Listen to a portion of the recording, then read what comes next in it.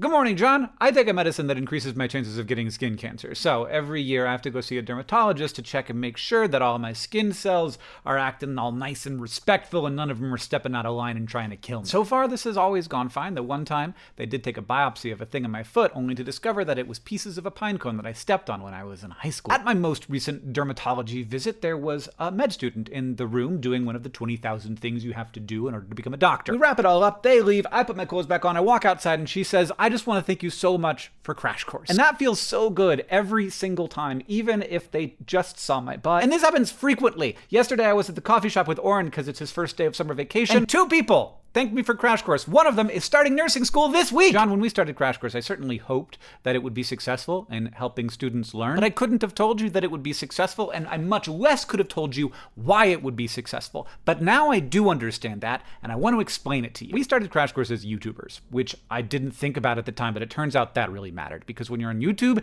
you have to compete in a very specific environment. And there's 2 ways you compete. One, you have to grab and hold on to people's attention. And second, you have to do it inexpensively, because on YouTube you make like 10 to 100 times less per minute of content you produce than on television. Now, to make educational content hold on to people's attention, you just have to make it really good. You have to be conveying a lot of information to people, keep their attention, keep them from looking at the sidebar and getting distracted. And to do it inexpensively, you have to basically take out everything that isn't doing that. And that is what created Crash Course's laser focus on what we talk about all the time now, which is lowering barriers to education. And there are, from where I sit, 2 major barriers to learning. One is access. Can you afford it? Is it available where you are? Were you accepted into the program, etc.? But second, and often ignored, is the actual barrier of learning. The world is complex, and you need well-trained experts to get complicated ideas into other people's heads. If it were easy, people wouldn't be taking out tens of thousands of dollars of student loans to get it done. And Crash Course lowers that barrier as much as it can by being as good as it can be. By finding the stories to tell, the ways to contextualize the information in ways that matter to students, by emulating some of the style of the content that they are already familiar with and appreciate. But that first barrier, the barrier to access, we solve that by not just being free, but by being available to everyone who has an internet connection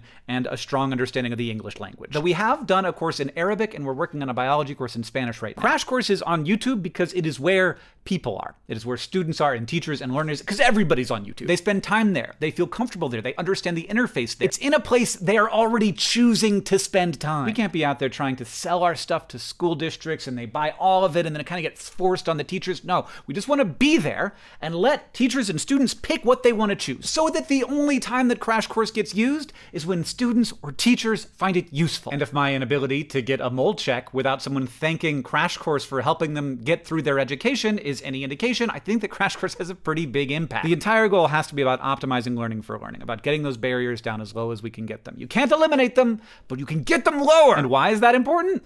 Because the entire human story is about how effective we are at helping each other learn. But pushing those barriers down isn't easy. We reach a lot of people at Crash Course, and we try to keep our budget low, but it costs a lot of money. 37% of our budget comes from our Patreon and from the Crash Course coin, a beautiful coin minted in Arkansas from hand-engraved dies. We've sold out of the 10,000 learner coins, but the 2022 2,000 learner coins are still available and will be through this weekend, but then never, ever again. If you want to help Crash Course do this work and you have $100 to spare, and I totally understand if you do not, there's a link in the description. John, I'll see you on Tuesday.